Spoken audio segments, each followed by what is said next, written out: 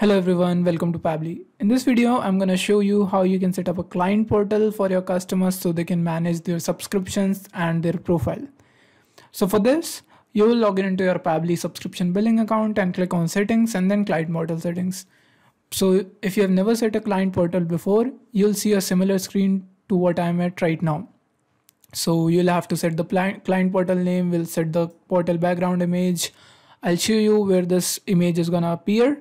But before setting up the client portal, we'll go into profile settings to make some changes if required, because these details like the support email address and the company name are gonna appear in the client portal to your customers. So if you want your customers to contact on a different email, you can change the email address from here because this is gonna appear in the client portal.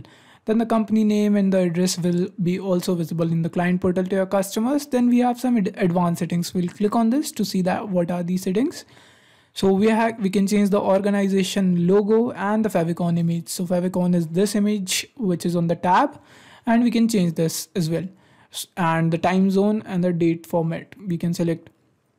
And we have company ID, website and text ID. So these are for our reference. It is not gonna be shown to our customers. So we'll quickly make the changes. Like I want to keep the support email same as my registered email address, but I want to add some organization logo and favicon image. So I'll quickly upload this, click on this upload button and find my file which I want to put, and this is supposed to be my organization logo, and I'll quickly add the favicon image. So this is going to be same as my organization logo, and we are done. Now we have to select the email address. So I'll select my time zone. It is LA, California, and the date format is correct. I want to have this date format.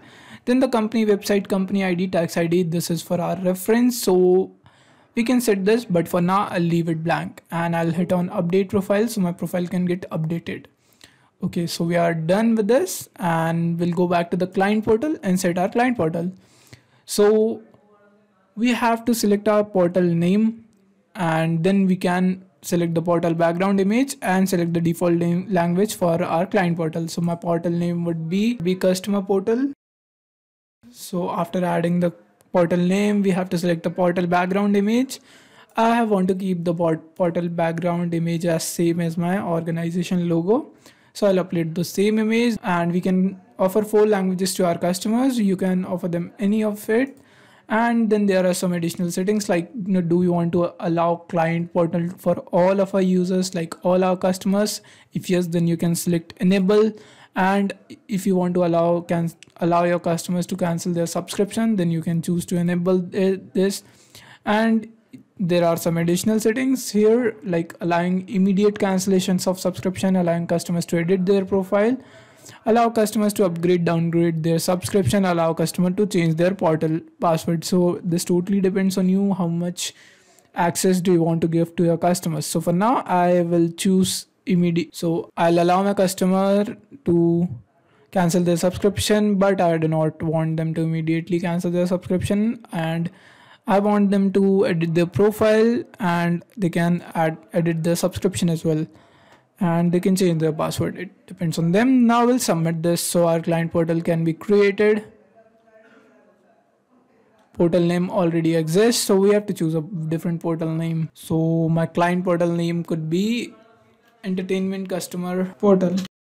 Entertainment customer portal. And so this is the name that I want to choose because the previous username is already taken, and we'll submit this. So profile portal successfully updated, and the client portal login URL has been generated for us by Pabbly. And you can share this URL with your customers so they can log in into their client portal and manage their subscriptions and details. So the background image is here, the organization logo is here, and our favicon image is there. So there is one important thing to remember, that whenever your customer is logging into the client portal for the first time, they'll have to reset the password by clicking forgot password button.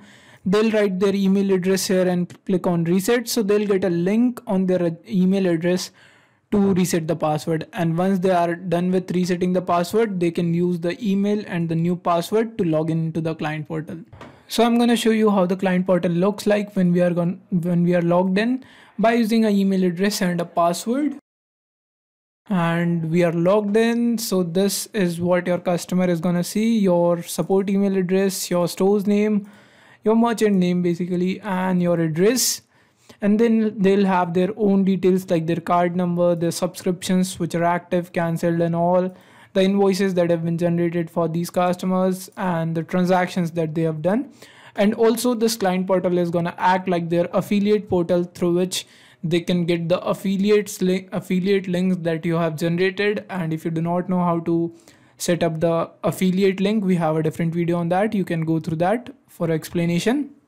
And this section is gonna cover all the details related to this customer. If they are your affiliate, then they can set their profile settings and their payment settings. They can remove their card or add a new card. So this is how you set up a client portal in Pabbly subscription billing.